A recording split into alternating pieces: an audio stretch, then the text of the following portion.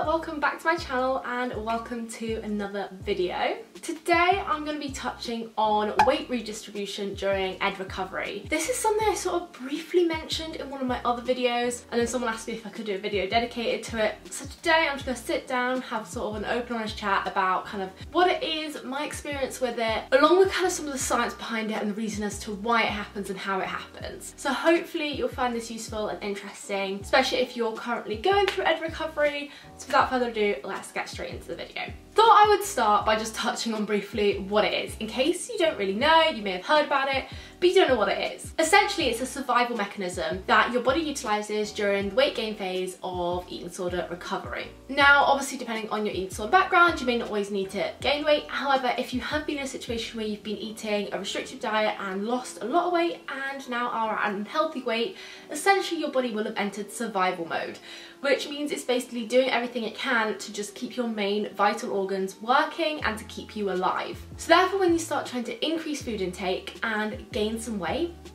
what tends to happen is a lot of the fat you initially gain appears in your mid-region. And the reason for this is that your body is trying to protect the vital organs whilst there's food available, and it therefore stores that extra fat in that midsection, really helping to protect things like your heart, your lungs, your liver, your kidneys, in order to help give you the best survival chance. And then progressively over time, what tends to happen as you continue to eat sufficiently and your body learns to trust you again, that fat will redistribute across your body and store itself in different areas. I guess sort of, yeah, kind of touching on my personal experience with it, I did tend to notice sort of, you know, that kind of initial weight gain in the mid-region, which given that everything your eating disorder has been telling you and given everything that you fear, that is like your worst outcome. Suddenly gaining weight in that midsection, which you've worked so hard to lose. It can be frustrating, and I know definitely it was a bit of a shock to the system, but it was hard to accept to see that initial weight gain, not even just factors in the mid-region, but just sort of visibly seeing that increase in weight and that fat gain and learning to accept it. It was challenging, it was hard, especially when, you know, clothes start to fit differently and you feel differently about yourself as well. However, I guess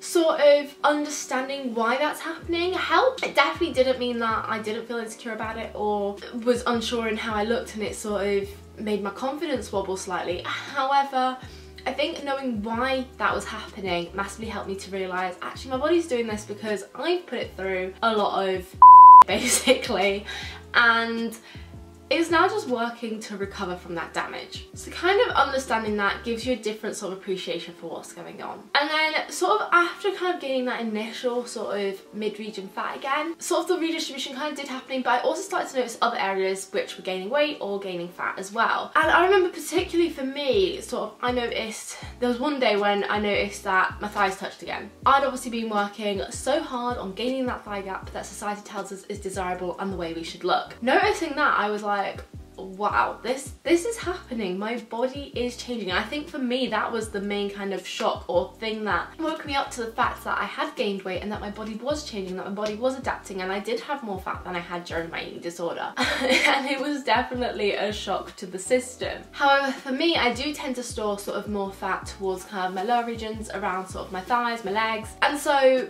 that was just a normal part of how I was going to gain that weight back. Then I also kind of started to notice it in like other areas as well, so around my arms, around my face. However, these were sort of later down the line. So as I said, it was kind of all initially in that mid-region, and then I started to notice it more around my legs because that is where I tend to store more of my fat. So that kind of said, given that's kind of the order that I got it in, yes, commonly for a lot of people you will first gain it in that mid-region for those reasons I explained earlier. However, where you then start to notice it will vary massively depending on where you tend to store more fat, your genetics, your body composition, etc., how long you've been in your eating disorder for, and yeah, basically just how your own personal body works. So you may notice it in a completely different region next, or a completely opposite end of the scale to where I first noticed it. However, over time, sort of particularly that mid-region kind of fat, it does regulate itself. So that I think is sort of later down the line when you notice kind of other areas, or for me personally, as in it was my arms and my face, etc., where you notice a little bit more weight. However, that's kind of more at the point where your body's starting to trust yourself again. It's where that kind of mid-region fat starts to redistribute, and it's when you can kind of realize, you know, what you're doing is actually doing something right for your body. Your body is learning to trust you again. It's gradually coming out of that survival state. It's gradually redistributing that fat, and it's no longer all just wanting to store it in your mid-region. So it kind of is a sign that you're making progress in the right direction. That said, of course, in the initial weight gain phases as well, you're not only just going to gain that fat in the mid-region, that'll be your predominant area. You will gain it in some of the other areas. However, you may notice sort of other areas increasing in size or changing shape, etc. more so during that redistribution phase where that fat does start to distribute across your body. However, it is therefore more evenly distributed across your body and not all just concentrated in that mid-region. So overall, your body kind of balances itself out and you sort of gain back all your fat in all the kind of right places to kind of give you your shape that makes you and your body unique to you. As in terms of sort of how long it takes going from initially gaining a bit of fat and gaining a bit of weight, particularly in your mid-region, to then noticing it in other areas, to sort of getting to a point of full redistribution, it's hard to pinpoint because, as I said already, all of our bodies are so unique and individual to us that no two people are going to be exactly the same. And not only will your genetics and your body composition and how your body works come into it, but also how kind of quickly you end up gaining that weight during recovery, how quickly your recovery process is, how much of a roller coaster that recovery process is, because that's completely normal as well. To sort of keep seeing the weight go up and then maybe have a little bit of a wobble, it may slip back down, then may go up again for a little bit.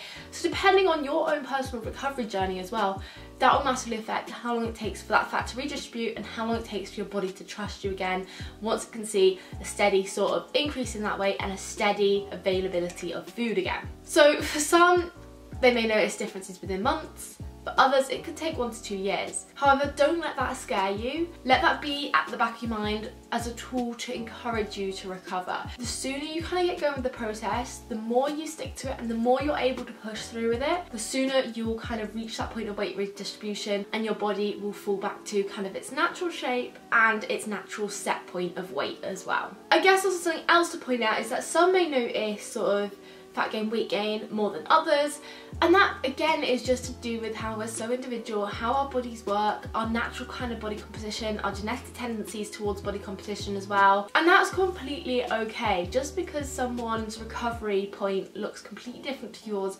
doesn't mean you've done anything wrong.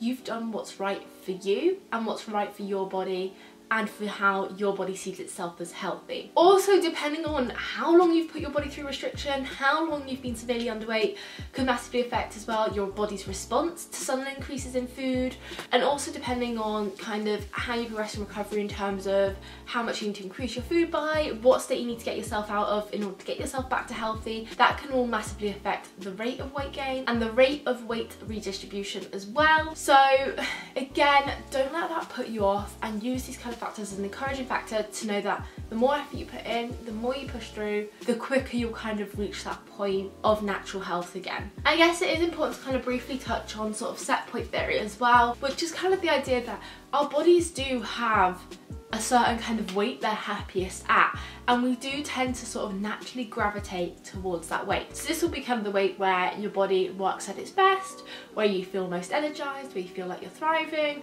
where if you are a woman you get your period back if you lost it, or if it's become irregular at all, it'll become regular again and you have a consistent flow.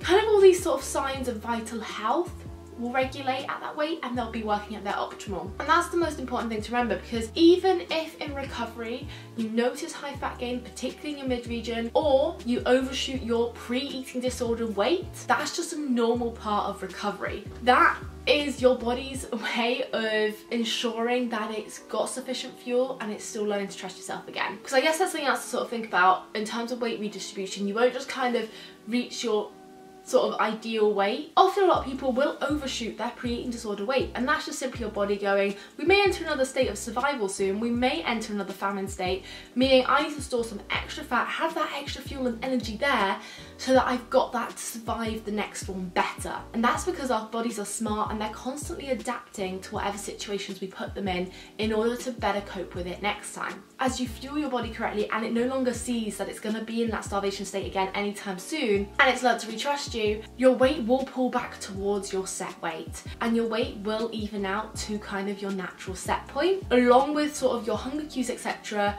re-regulating themselves as well back to kind of more of your natural cues that often get lost during your eating disorder. So even if you overshoot your pre-eating disorder weight, it's definitely not something to be concerned about, and it's just, again, your body being smart and preparing you for potential future starvation. And that will all regulate itself as part of the weight redistribution process and as part of recovery, given that you consistently keep fueling your body right and it can trust you again. Hopefully that's kind of given you a brief sort of insight into a little bit of my personal experience with weight redistribution, and also a little bit more insight into how to kind of expect your body weight and fat storage patterns to kind of change over the course of recovery, so that one, you're not shocked when things like that do happen, and two, so that you kind of understand why they're happening, and that in the end you will gravitate back towards your body's natural set point, and your body will re-regulate itself to its sort of happiest point and where it's most healthy as well. So hopefully you've taken something from this video, and hopefully it's kind of helped you, if you are currently recovering, to kind of better understand what to expect and the process that's going on in your body. If you have found it useful, then be sure to smash a big thumbs up on this video,